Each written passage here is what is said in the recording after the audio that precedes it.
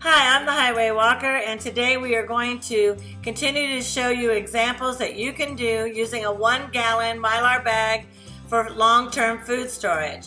One of the great things about using the smaller bags versus the 5-gallon Mylar bags, which we've shown you in the past, and you can see that on one of the videos, is of the weight. If you are disabled or elderly and you're trying to manipulate a 5-gallon bag, that's 35 pounds. They become pretty heavy. Or if you have items like oats, which we're going to be showing, cornmeal, things like that, that can kind of get stale after you open, it would be a lot better to have a smaller bag that you open. Once that oxygen hits that bag, that oxygen absorber no longer works. So by using smaller bags, they're easier for lifting, maintaining, and using. Put into a Mylar bag, which is for long-term storage, certain items, and by putting them in, we will be able to put them on our shelves and not worry about them until a real need does come along. I'm also going to do this yellow cornmeal.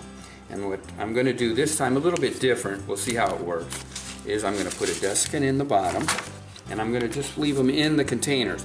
One thing about when you got little different flours, it flies everywhere, so it makes it a little more convenient. I believe I can get 3 of these in there. Let's see if we can. 1, 2, and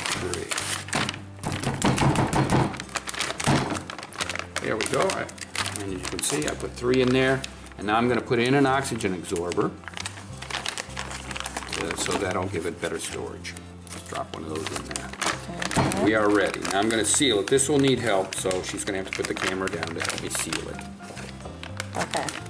And now I'm going to seal this one. Deb helped me a little bit to get a little corner started so it wouldn't wiggle. 1, 2, 3.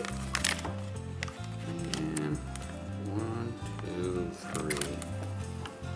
We'll seal it off on top too with my second tin.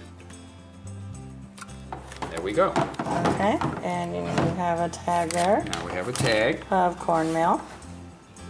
Cornmeal. It's dated and ready to go.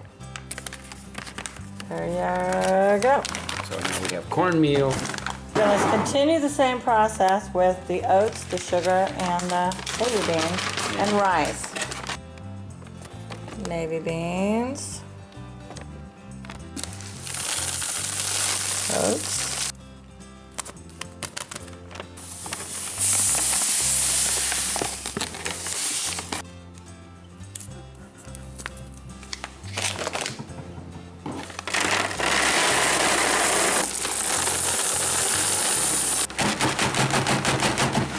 There we have it set up.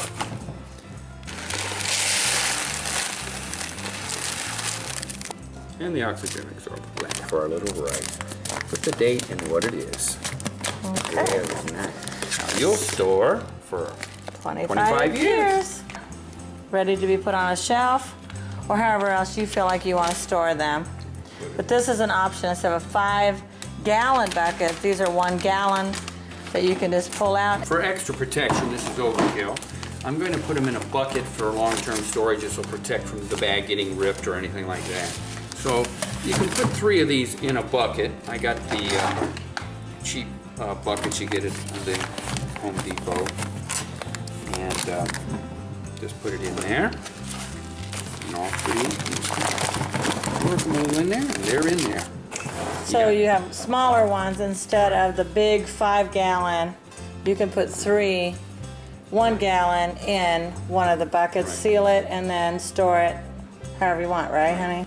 Then we put a lid on, and I use a nice with a gasket, and that is long-term storage. It'll protect your Mylar bags, your rice, so moisture won't get in, bugs won't get in.